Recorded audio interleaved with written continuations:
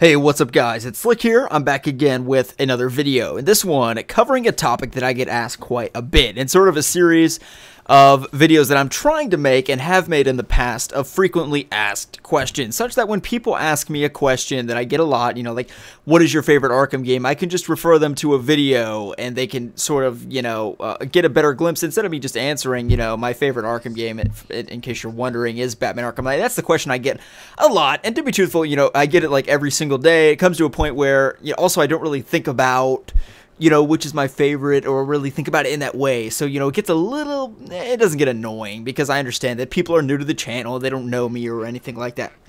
But, you know, which Batman game is your favorite? Marvel or DC? Who's your favorite superhero? By the way, it's Batgirl. So, like, questions like that, I've made videos on. I made my top 5 favorite superheroes, so I can just be like, yo, you just check it out if you want to know. I don't mean it in a way as like, oh, just watch my video instead, and make sure you watch that at the beginning too. I don't mean it like that, but it is one of those things where, like, I'm going to a size where there's questions that I get literally every day, and there's a way, hopefully now, that people can get the answers to a lot of the frequently asked questions that I get, if you're curious about them and my thoughts on things. And in this video, I'll be covering which do I prefer, Marvel Comics or DC Comics as a brand. And I guess we'll just go ahead and jump right into it, in which I prefer. And a lot of you guys probably know, just because, you know, what I cover a lot on my channel and that sort of thing. Something to be noted is that I did grow up a Marvel kid. Actually, you know, the person that got me into comic books was all into Marvel as well, and I didn't read DC Comics until way, way later in life. I said that life like I'm like 60 or something, I don't know. But yeah, like way later is when I first read DC Comics. I read a few Batman books, like kid, you know, comics when I was like 8. But largely I read a lot of Spider-Man when I was a kid, and I still do read a lot of Spider-Man, and I do like reading Marvel Comics quite a bit, but I don't buy brand new Marvel Comics very much. You know, there's a few things that I want to read, like Venom and stuff like that, but large in part, I almost considered buying Inhumans versus X-Men, I believe is a series right now, but overall I have refrained from doing that, and really because it's a monetary issue, and I have $20 a week that I budget to buy comics, and I happen to have a lot of interest in what Rebirth is going on right now, and there's so many books that I want to read in Rebirth I have to cut with $20 that I don't really get into the Marvel side of things for Rebirth. So the answer is, I do have a preference towards DC Comics, and they are, if I could only, you know, the question is, if you could only have one forever, and, you know, the other one just drops off the face of the earth, I would have DC Comics be the one that stays, I guess. And I suppose the biggest reason is most of my favorite characters are DC Comics characters, and that's something I only realized in the past year, because, you know, again, as I started doing this on YouTube, that's a question you get a lot. Otherwise, I didn't really think about it all that much. But as I began to think about it more and more, you know, who are my favorite superheroes, right? I mean, Batgirl, Batman, Superman, Supergirl. I like Wonder Woman a lot. I like Green Arrow. You know, a lot of my favorite heroes are DC. Not to say that, you know, Spider-Man and stuff like that, and, you know, Wolverine, X-23, and characters like that aren't up there, because they absolutely are. But it is something to be noted that I would say probably my top 5 out of my top 5 heroes, which I also made a video on, you can check that out, they're all DC heroes. And that's just a coincidence. I mean, it's not because I you know, am not exposed to Marvel heroes. That's just the fact of it is. That's just how it sort of how it boiled down, basically. So also how I want to break down this video, I want to go into like the different subsets of each company right now, and why I think DC is hot right now, and not that Marvel isn't, because Marvel's probably hotter than DC is from a mainstream perspective, but in terms of like my preferences, right? So first of all, animation, and animated films and television shows. I think DC, even, you know, it's hard to objectively state that Marvel's winning in this front. Really, I mean, animated films, they're killing it. DC's killing it. Now, Batman Bad Blood and The Killing Joke, a lot of people didn't like those. I happen to like Bad Blood. I didn't like The Killing Joke because I'm a big Barbara Gordon fan, okay? So it kind of goes 360 with why I didn't like that film. But overall, I've never seen a bad DC animated movie. Even though I don't like The Killing Joke, I think it's like abhorrent and like I want to vomit when I see it, sort of thing. It's still a well-made film, don't get me wrong. And all of the DC animated films, as far as I'm concerned, are great. I mean, Justice League vs. Teen Titans looks great. Justice League Dark looks amazing. I mean, I just cannot wait to see what they've got come down the turnpike with DC. And all the other films that they made in the past are just great. Even like Justice League War, which people will tell you are terrible. I mean, I think they're great films. I love the DC animated movies. I've never seen a bad one, even though, again, I have issues with the Killing Joke. But otherwise, you know, Marvel, I'm just not really sure. Like, I mean, I can't say I don't like their films. I haven't really seen many of them. They seem to have a less priority to animated stuff, right? And their MCU seems to be something that's really important to them. So that's something to consider. I mean, if we're keeping score here, 1-0 DC in my book. Animation, DC definitely wins. And then let's talk about games, where it's very clear as well that DC Comics would take the lead there with the Batman Arkham games, the best superhero video game franchise ever made, and then also picking back on that, you know, Batman, the Telltale series and stuff like that, and even some decent, you know, mobile games and stuff like that you can get into. Compare that to Marvel, which has been publishing some really lackluster games recently, like The Amazing Spider-Man, which I just got The Amazing Spider-Man 2. By the way, I don't even know if it's bad. I haven't played it yet, but that's what people have said, and objectively speaking, whereas objectively, the Batman Arkham games are very good, you know, 92% IGN rating and stuff like that. So people really like the Batman Arkham games, and I do as well, obviously.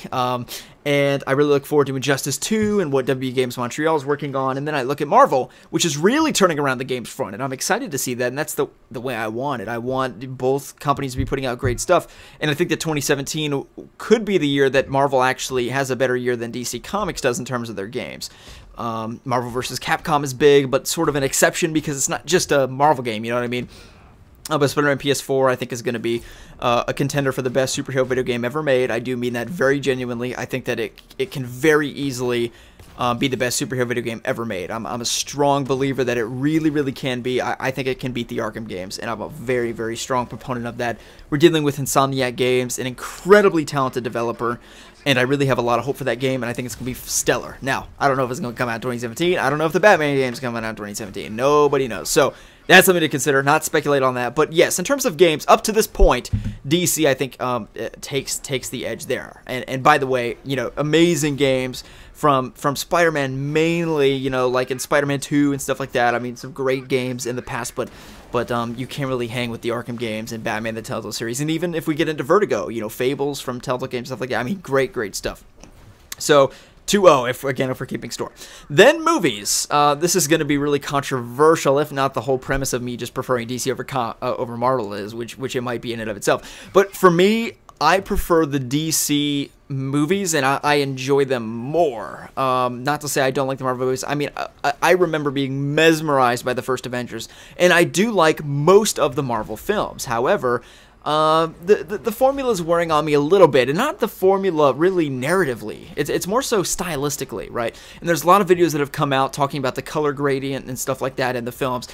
But also, I think a lot of each movie sort of is the same stylistically, as I said, and I don't buy the notion that like each Marvel director is very much so in control of their own film, and I compare that to the DC movies, which are stylistically very distinct, and the director's visions are very clearly coming through on that.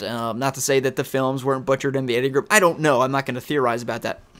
But I look at the Marvel movies, they're all pretty much the same, like, stylistically, once again, with the score, the way the score works, and the coloring, and stuff like that. Not totally or narratively, I get that, they're all very different, but that's just my perspective on it. I like movies with great scores and cinematography. I think that soundtrack is very important to film. And a lot of my favorite movies have really great soundtracks and scores, and the Dark Knight trilogy is no exception. And then all of the DCEU films are no exception either. I love you know, Man of Steel and Batman v Superman and Suicide Squad, and you know, I see a movie like Doctor Strange, I enjoy it. But I'm not like rushing to go buy the Doctor Strange comics that are coming out right now, and you know, that sort of thing. If you sort of picking up my drift on it, I like the Marvel movies, but I love the DC movies. And currently, you know, the last few years of Marvel movie, I mean, I like Age of Ultron, but again, it's not one that I like want to rewatch every other month or anything like that. And Batman v Superman is a film that I want to rewatch every other month because it has a rewatchability factor from the incredible score and cinematography that I really value in movies. So from my preferences, although I will concede that probably objectively speaking, the Marvel movies are better in terms of like critical acclaim and stuff like that. But in terms of what I prefer, I love the DC live action films, and I can't wait for Wonder Woman and Justice League, nor can I, you know, I'm excited for Thor Ragnarok and stuff like that, but not to the same degree, if you get what I'm saying. So, Finally, I want to talk about the comics. This is going to be sort of, I think I've got everything right. Animated movies, the games, and then the live action films. There might be something I'm missing. I don't know.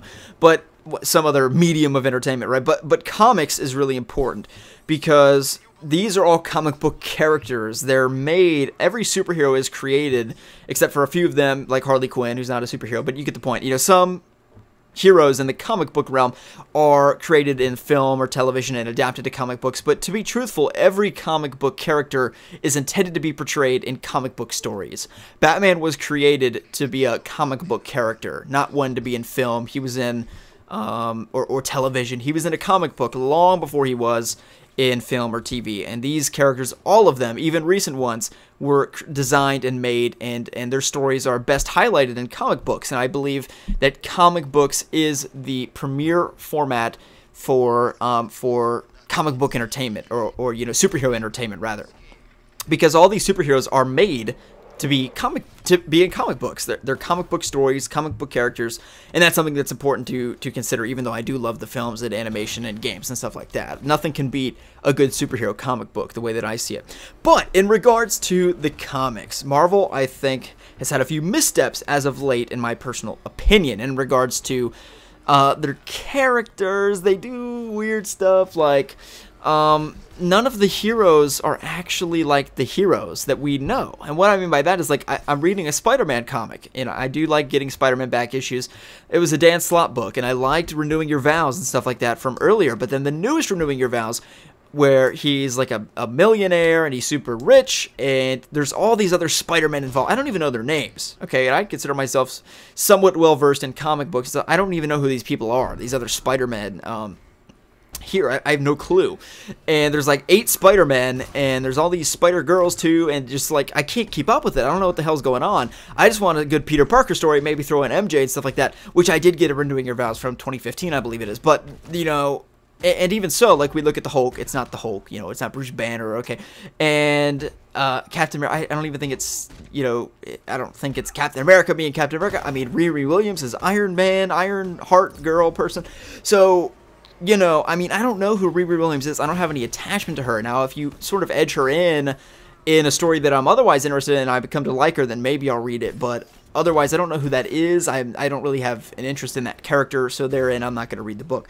But then I look at what Rebirth is doing, and Rebirth seems to me to be a return to the classics. And by that, I mean, there's exceptions, right? I mean, as I've ranted about Nightwing. Okay, so the whole staple of Rebirth is, like, back to the basics, you know, bring back what the fans love, and then, like, in the first few issues, he's a spy again. It's like, what? Okay, but large in part, right, large in part, 99% of the time, it is a return of what we love about these characters and a realignment from the New 52, which, by the way, I did really like, and I think it really benefited female characters, by the way, like Supergirl and Batgirl. They really benefit from a more darker, in my opinion, because, you know, I don't want to read, you know, some chick flick or, you know, teen girl, you know, popcorn candy, whatever, that, you know, stuff like that. And that's why I don't read Supergirl and Rebirth, because I didn't like it, but I love it in the New 52 because I think it's sort of, you know, more accessible to adult and male audiences. But anyway, long story short, the comic books, I'm loving Rebirth, and again, I really like the New 52. Some of my favorite stories from DC Comics are from the New 52. I think it's so excessively and it's so tiresome how that film, or how that event was basically trashed for no reason.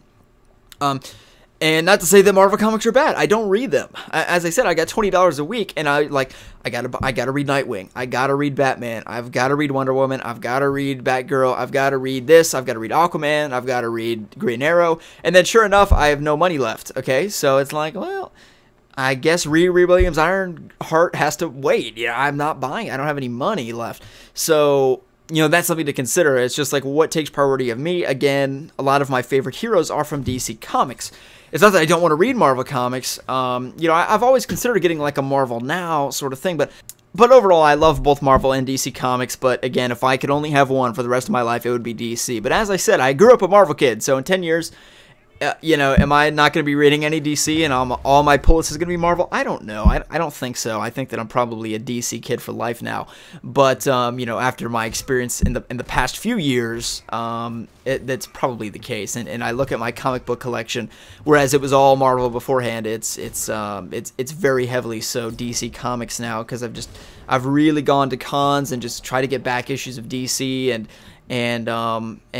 you know, I just really love the DC brand as a whole, and I like Marvel too. I've said that. I'm going to speak in circles now, so I'll just go ahead and end the commentary here. I hope you guys have enjoyed the video. If you did, feel free to give it a thumbs up. Let me know if you could only have one for the rest of eternity. If one drops off the face of the earth, who are you kicking off the ship, DC or Marvel? Let me know your thoughts in the comments section below. My name is Slickmoth. Hopefully you stay civilized down there. I'll see you guys in the next one.